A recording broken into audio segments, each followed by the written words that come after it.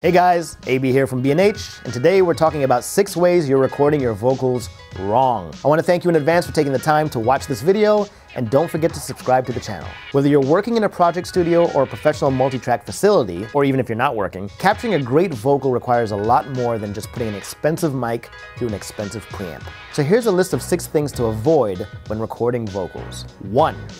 Using the wrong mic. When recording vocals, make sure you choose a mic that A, is tailored to capturing vocals, and B, suits the specific person you're recording. That being said, generally speaking, you're going to want to use a large diaphragm condenser mic with a cardioid puller pattern, like this Aston Origin, though there are hundreds of options out there from which to choose. Large condensers are great at accurately capturing all the nuances and details of the human voice, and they happen to work really well on acoustic instruments too. Now, there's no rule which says that you have to use a condenser mic for vocals, but for studio-grade vocals, the large diaphragm condenser is the standard. 2. Bad mic positioning. Once the mic is put on a stand, you're only just getting started. It's very important to make sure that the height and distance of the microphone is at the optimum position for catching your singer's voice. In terms of height, you want the singer's mouth to be at the same level of the capsule, more or less, in order to pick up as much of the sound coming out of his or her mouth. Once you get the height right, you'll want to figure out the prime distance between the singer and the mic. A good starting place is to have the singer stand about 4 to 6 inches from the microphone. And here's where you'll really need to use your ears in conjunction with your eyes. Why? Well, if the singer is too close, you may experience the dreaded proximity effect, which basically makes the vocal sound boomy, as if it were being recorded in a cardboard box. Roll it. Whoo, yeah. Yeah, baby. Woo! Conversely, if the singer stands too far back from the mic, the voice will sound very distant, and more importantly, you'll lose the ability to capture all the nuances that help make a great lead vocal. 3. Not using a pop filter. Unless your microphone has an effective built-in pop filter, there's no reason not to use an external pop filter when recording vocals. Here's an example. Please, baby, baby, please! Now that's annoying. I mean, it's already annoying because what I'm saying is ridiculous, but it's also annoying because it's distracting. Not to mention that those plosives negatively affect the quality of the audio. If you don't know what plosives are, they are those hard consonants that you get from letters like P, K, T, B, D, and G. Here it is again with a pop filter in place. Please, baby, baby, please! Ah, much better. We haven't negatively affected the sound of the voice, and we're keeping those consonants at bay. Pop filters are pretty inexpensive nowadays. When you do set one up, place it a few inches in front of the mic's diaphragm for good results. And here's a pro tip. Place your pop filter on a separate mic stand. That way, if the artist accidentally bumps into the filter, it won't cause problems by shaking or hitting the mic directly. 4.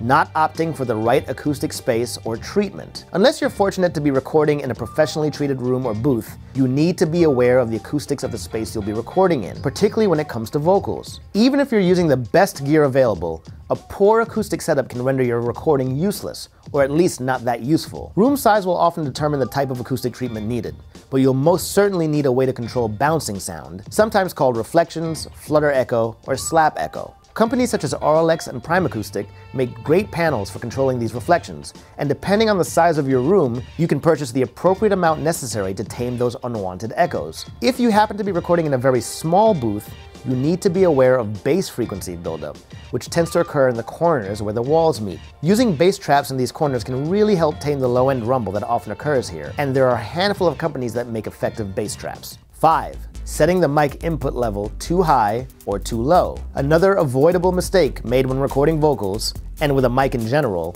is not paying attention to the input level coming into your DAW or recorder. If you set the level too high, there's a good chance that the signal will distort and give you unusable vocals. Set it too low, and you'll be forced to boost the signal afterward, which means you'll also be boosting any other sounds or noise in the room that were picked up by the mic. A good way to determine proper input level is to have the singer sing at the volume he or she believes they'll max out at. Then set the input level roughly between -12 to -6 dBFS on your channel's input, which visually appears to be about 3/4 of the way up the meter. This way, you'll give yourself enough gain for a nice, clean signal, while maintaining enough headroom to prevent signal clipping. 6. Recording with too much compression and/or effects. Let's start with compression. A bit of compression is fine if you're using it to control a few peaks here and there, but if you compress the incoming signal to the point of squashing it, there's very little, if anything, you can do to fix it in the mix. There's no fixed rule, but if you're going to compress while recording, a safe approach would be to use a low ratio, like 2:1, with a slow attack and release, and a fairly high threshold.